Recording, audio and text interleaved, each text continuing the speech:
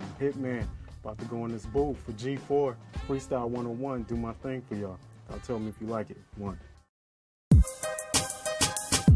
Yeah. Yeah. Come on. Come on. Hittman's the artist, the channel is G4. Big hit rising, EP is C4. Explosive, you heard him before. Been gaming since Atari 2600 on the Commodore 64. It's like that, Freestyle 101. My favorite game was EA Sports 1-on-1. Put together by Electronic Arts. What you think the EA stand for? Youngest get smart. You thought it started with Sega Genesis, huh? I can't front, I played my part, I was into this. Ditching school to see the first John Madden on a rampage, knocking buildings down years before Osama bin Laden. Okay, I found a glitch in Coach K. Them 6'9" players shoot unstoppable J's. My favorite pastime, cop some new J's, then go to Toys R Us and get the NBA Live. Then 2K Sports came and made them look like Job, like Timberlake's label that kept the clips to pride. Man, I ain't played Madden since 2K5. Got wise and linked up with ESPN. Then Madden bought the rights, so 2K couldn't win. That's how these labels do artists that don't want to depend. Yeah, they playing with your life, man, but this ain't The Sims. I bomb back, blood money in my contract. That's hit, man, do you want that?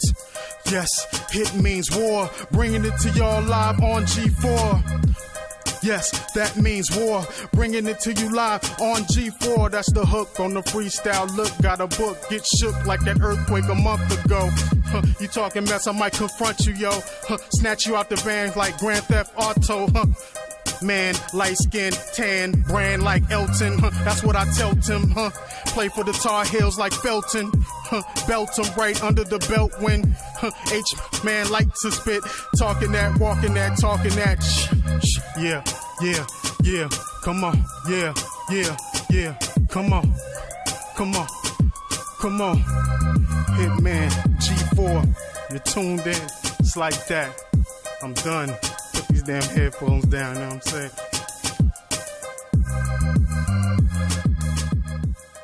My origins is from the boogie down Bronx where hip hop was created, you know what I'm saying? Came to the West Coast around 5. I used to be bi-coastal. I would go back and forth and hear cats out there rhyme, then come back to LA and see the breakdancing scene starting to take off and going to World on Wheels and K-Day. And around that time, I would hear like different people freestyling, and that's when I got into it. K-Day it's the foundation, basically. I started listening to it like around 85. The Greg Mack Attack would play everything from The Show to Mixmaster Spade to Toddy T to Rappin' Duke.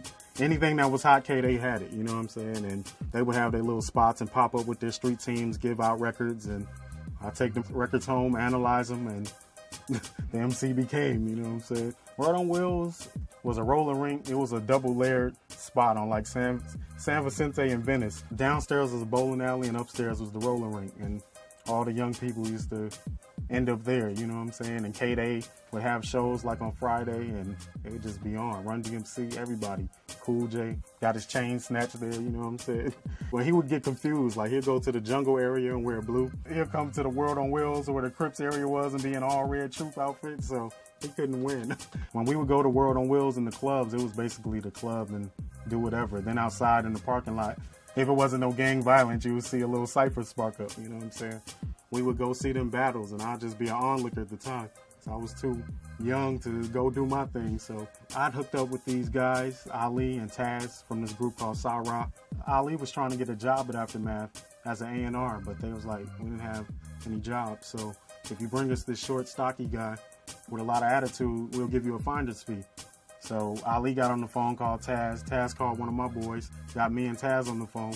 It's like, you want to audition for Dre? And I didn't think my style would match what they were doing, so I was like, whatever, you know what I'm saying? So I go up there, rhyme for Mailman and Big Chuck, who were A&Rs and producers at the time.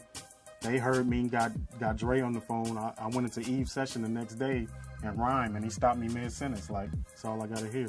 It's a rap, right? We about to get this ball rolling. I got this album I got to do, and you'll be perfect, you know? They wanted a character called Little Homie.